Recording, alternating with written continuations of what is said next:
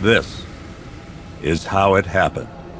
This is how the Batman died. And you know, it just so happens that this little story that Gordon is going on about, it's just an autistic kid that can't stop screaming.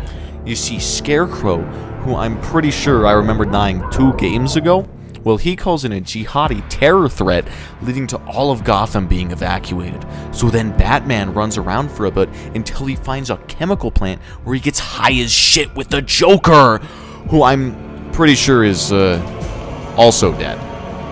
Huh. He then decides to get shot because Batman literally just can't die. Ever. Then Batman starts turning into the Joker, which is legit just some fucking fan fiction level shit.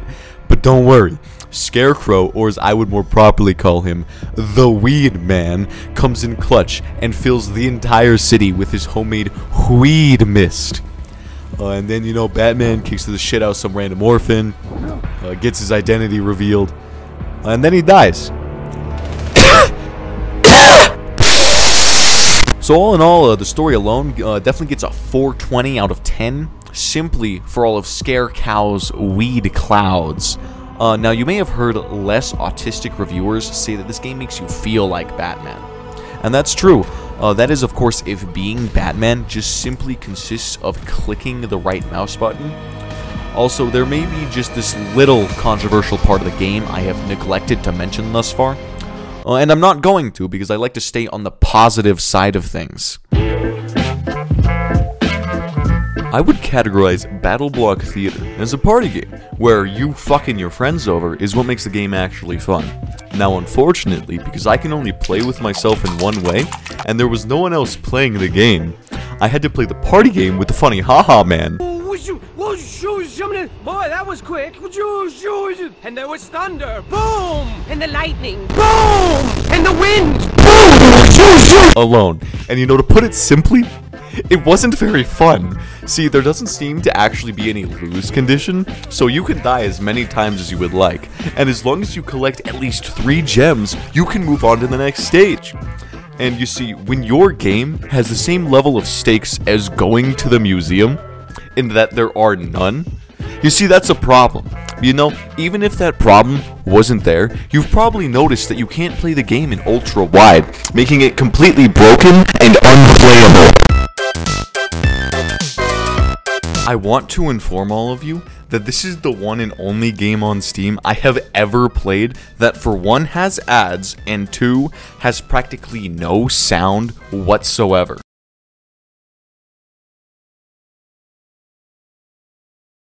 Also, as you may have come to expect at this point, this multiplayer-based game has no players playing it. But you know, at least that does mean I'm the best battlestick player in the world with 0 points. This game does the whole blade and sorcery thing incredibly well, making you feel very powerful but not powerful enough to remove the stakes of each encounter.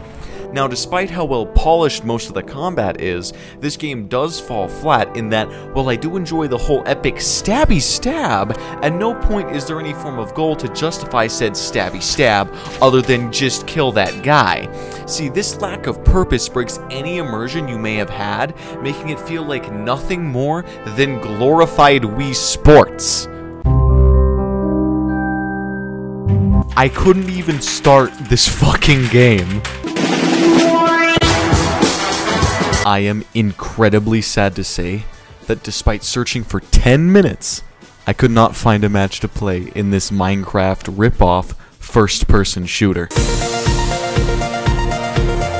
Surprisingly, I was actually able to get into a match. There wasn't anyone in the match with me, but you know, that's more than I expected from Blockade 3D. And you can also screw up building a penis in this game, which pretty much makes it perfect. As soon as I opened this game, I noticed a few glaring problems.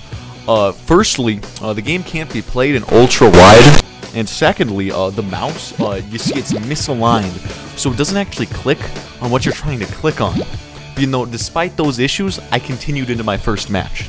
And you know, after getting used to the janky ass fucking mouse, it went pretty well. Until this cuck sent a BFB, which stands for bro. Fucking don't do that. That's gay as fuck.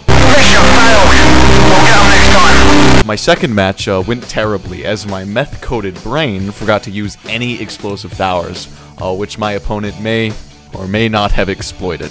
After those two crushing defeats, I then became determined to win at least one goddamn match. And after one more humiliating defeat, I did, because my moron of an opponent didn't have any explosive towers. After winning that match, something began to dawn on me. I was actually having fun. Which, you know, isn't supposed to happen, so I immediately closed the game. I was walking down the street when out the corner of my eye. Borderlands is a good game, and that's absolutely unacceptable. So I made sure to play through my least favorite part of this game, Crom's Canyon, while also being a little bit underleveled.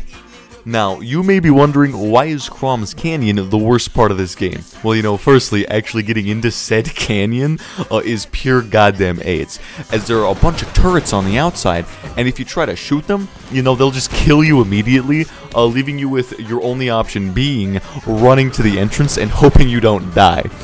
Now, once you're actually in the canyon, don't worry, you're fun. It's not over yet, as there are badasses sprinkled pretty regularly throughout the area, and they will absolutely tear your asshole open. Additionally, while you're going through this area, Crom is, you know, shooting at you the entire time from his turret, and you know, that just really enhances the entire fucking experience. And then, you know, once you actually get up to Crom, to, you know, kill him, don't worry, there's another fucking badass up there.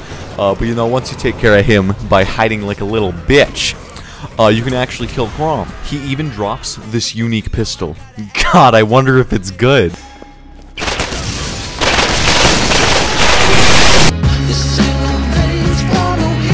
Borderlands 2 is a whole lot like Borderlands, except for the fact that it is an even better game with better guns, better characters, better environments, and a better story. See, Borderlands 2 is so much better, in fact, that there isn't even an area that I particularly dislike. Oh, you know, except for that shitty-ass Badassosaurus Rex. Yeah, that's kind of a shitty fucking boss fight. On my first attempt, I was a little disappointed to find that my game, it was set to true Vault Hunter mode, which definitely did not produce my desired result. 20 damage! This game is a joke! Then once I switched my game to the proper mode, I found that I needed to play through the entire DLC. And do you know what the worst part of that was? I fucking enjoyed it, which is not what is supposed to be happening right now. But you know, eventually I did make it back to the Badassosaurus Rex, only to find that the game will not allow me to not enjoy myself. Come here, little fucking bitch! Borderlands The Presequel is just a shitty version of Borderlands 2, which means it's still better than 90% of games out there. So instead of playing the game, I decided just to listen to Pickle speak. It's your lucky day! You can half-inch one from the Drakensberg! Brainbread 2 is a zombie survival game without the survival part. You see, the zombies are very fast and basically instantly kill you, not to mention the fact that round 1 starts with 65 zombies to kill. Now, take a guess as to how many of these zombies I was able to kill. 40? 50? Maybe even 30? No, all wrong. My kills ranged from 0 when I blew myself up with a grenade because I thought they worked like CSGO, to a maximum of 18 on attempt. Still got first place though. If you took Super Smash Bros. And replaced all the Fire Emblem characters with Ben 10, Lara Croft, Kung Fu Panda, and Adventure Time, you would get Brawlhalla. Now, the only other notable differences between this and Smash are that each character has 3 sets of moves. One for when you are unarmed, and then 2 separate sets for each of the 2 different unique character weapons. And also, you know, the fact that the online works. Now, before heading into the ranked mode, I decided I should get some practice in casual, And contrary to what you may have thought happened, I won. So, you know, feeling prepared, I went head first into a ranked match. And that one went a lot more like you may have expected.